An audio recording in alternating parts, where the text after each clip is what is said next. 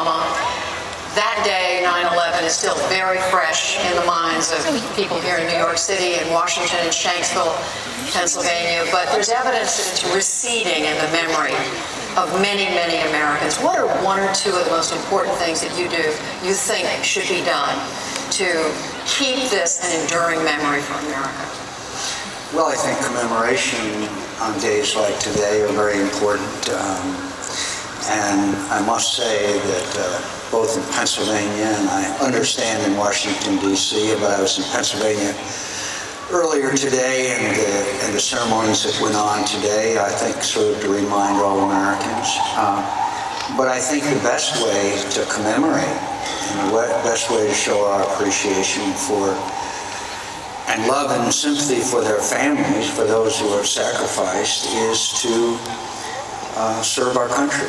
That's what this forum is all about, serving our country, and that way we can assure their families it'll never happen again. That way I think we can honor their service and their sacrifice to our nation in remarkable acts of courage and compassion and love.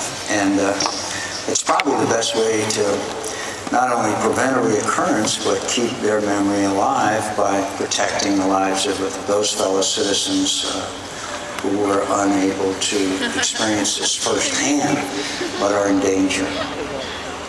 Senator, as recently as this past Sunday, you talked very openly about the fact that Americans should have been asked to do more than go shopping or traveling.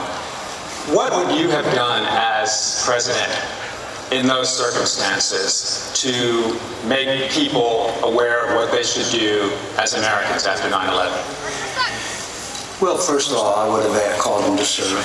I would have created organizations ranging from neighborhood block watch to making sure that our nuclear power plants are secure, to immediately proposing to Congress legislation such as Senator Evan Bayh and I proposed, service to country, to create additional organizations, to expand AmeriCorps, expand Peace Corps, expand the military. Obviously, we were facing a new threat. Obviously, we needed to, at that time, take advantage of the unity in the United States of America. We weren't Republicans on September 11th. We weren't Democrats. We were Americans. And I think that if we had asked for a concrete plan of action, both on the part of federal, state, and local governments, as well as by the Congress of the United States, as well as, frankly, talking directly to the American people, on the need for us all to serve this nation, and I think perhaps but you know, I got to tell you something, Rick. When I travel around this country, that spirit is still there in America.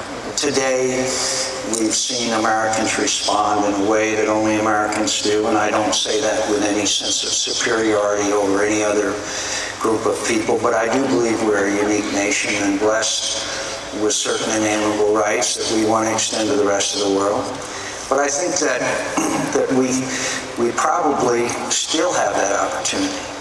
And when I say this, I don't want to take it the wrong way, but Americans are so frustrated now with our government. 84% of the American people think the country's headed in the wrong direction. The approval rating of Congress is down to 9%, I believe, down to blood relatives and paid staffers. And this is an opportunity. This is an opportunity to lead the nation and talk to the American people and reform our government and ask for more service. Well, Senator, what are the obligations of citizenship other than paying taxes? And should there be, do you see service connected to what you're talking about in Washington? And should there be something compulsory? No, I don't think so, Judy. I don't think, because I think when you compel someone to do something, then you basically are in contradiction to the fundamental principle of having people wanting to serve and willing and eager to serve. Americans are still eager to serve. Americans, when we look at all of the programs that we've made available, almost all of them, in fact, all of them are oversubscribed by people who are volunteering. What's the most, probably one of the lead organizations in America today is Teach for America. We're vastly, thousands more are seeking to be part of that program, to go in the inner cities of America and teach children. We're doing well in our military recruitment. Could do better. We've got to do better on retention, but we have to expand the military. So I believe Americans at this point, if you're digging for the pony as I clearly am, are ready now to be inspired. They're ready to go. They understand the challenges that we have in this world. They see the Russian invasion of a little country called Georgia. They see the problems in Afghanistan growing larger. They see a whole lot of things happening in the world that's going to require us to serve, and that opportunity has to be provided to them. I want to touch on something you said in an earlier answer, that Americans have a very low self-regard for Washington right now. How is it, though, that we can try to inspire people in public service and even go to Washington at the same time candidates are running against Washington and dissing Washington at every opportunity? Because we have to reform the way we do business. Look at Congress's activities since they came off their 5-week vacation. They never miss a pay raise or a vacation or a recess. And the point is that they see this gridlock, they want it reformed, and they want it changed, and they're ready for change. And I think they're ready to turn the page at the beginning of January. I think they are ready to say, okay.